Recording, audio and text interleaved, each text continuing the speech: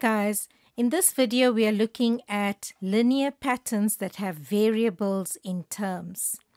And what we do here is form an equation by using the fact that there is a constant difference. And then we solve the equation to find the unknown or the variable. For example, we've got x plus 3, 3x plus 2, and 6x minus 1. If we need to find x, we form an equation using the fact that there is a constant difference, and then we solve that equation. Let's continue with this example. The first part tells us to determine the value of x. So remember, we use the fact that there is a constant difference. And how do we find a constant difference? We say t2 minus t1 is equal to t3 minus t2. Okay, then you just fill in the relevant terms. The first one, term 2, remember this is term 1, term 2, and term 3. So the first thing we do is write down term 2, which is 3x plus 2 minus, and put term 1 into a bracket because we've got a minus sign here. It will affect our signs inside the bracket. So term 1 is x plus 3 is equal to term 3, which is 6x minus 1 minus term 2. Again, we put term 2 inside a bracket, 3x plus 2. Now we just get rid of brackets. Therefore, 3x plus 2 minus x minus 3 is equal to 6x minus 1 minus 3x minus 2. Then you gather like terms. 3x minus x is 2x. Positive 2, negative 3 is going to give you negative 1 is equal to 6x minus 3x is 3x. Negative 1, negative 2 is negative 3. Put all the x's on one side. You've got 2x minus 3x is equal to negative 3 plus 1. Therefore, negative x is equal to negative 2. Therefore, x is equal to 2. So we've solved for x.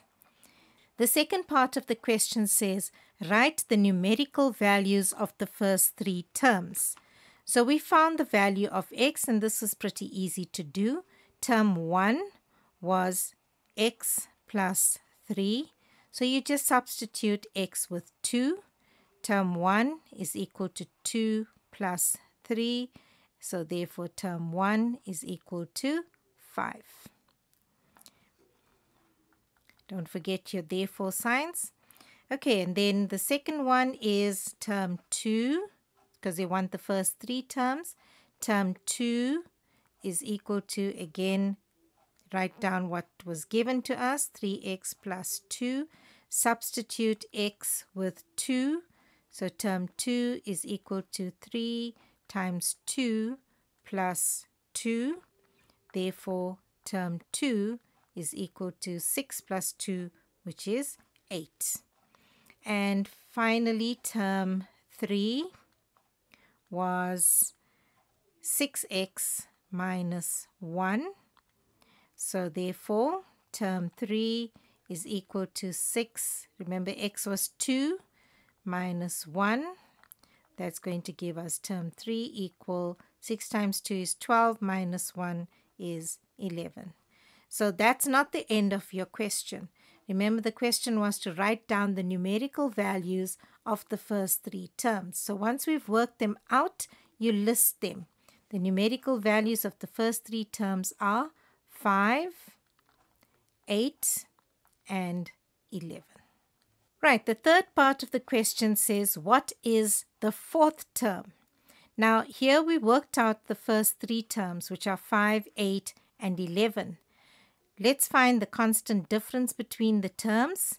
5 to get to 8 is plus 3, and 8 to get to 11 is also plus 3, which means that b, which is the constant difference, is equal to 3.